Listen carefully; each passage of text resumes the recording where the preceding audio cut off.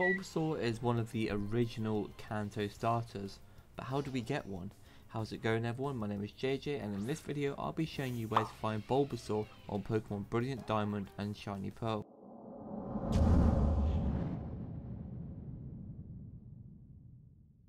So to find Bulbasaur on Pokemon Brilliant Diamond and Shiny Pearl, we'll need to head underground and then go to the Pokemon hideaways. The hideaways that Bulbasaur can be found at is the Grasslands cave, the Swampy cave, the Riverbank cave, the Stillwater cavern, the Sunlit cavern and the bogsunk cavern. So lots of options. Now unfortunately for Bulbasaur to spawn in these places, you'll need to have the national pokedex. To get the national pokedex you need to have completed the Sinnoh pokedex, and to complete the Sinnoh pokedex you need to have beaten the game, so you can't get Bulbasaur until you've beaten the game, unfortunately. Now Bulbasaur comes under as a rare encounter, so you might be there while looking. If you are struggling to find Bulbasaur, then exit the hideaway and then go back in and it will freshly spawn in some new Pokemon for you to find. You can keep doing this until Bulbasaur eventually shows up.